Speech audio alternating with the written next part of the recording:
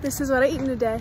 So I started off my morning with 2 sausage and cheese kolaches from the Kolache Factory that I got on my way to work. And I promise y'all I don't eat kolaches every morning, but I did eat them this morning. And then for lunch, I went to my work's salad bar and I got carrots and egg and cheese and cranberries and sunflower seeds. A lot of good stuff, as well as 2 bread rolls. And why did that salad smack so hard? And bread with butter never misses. Then in my office kitchen, we had a bucket of candy, so I got a Reese's peanut butter cup. And then for dinner, I had rewards at Chick-fil-A, so I got free chicken nuggets, and I added them to this rice and egg bowl that I made with soy sauce. Ate the chicken nuggets with their Polynesian, and then the mixed bowl I made, very, very good.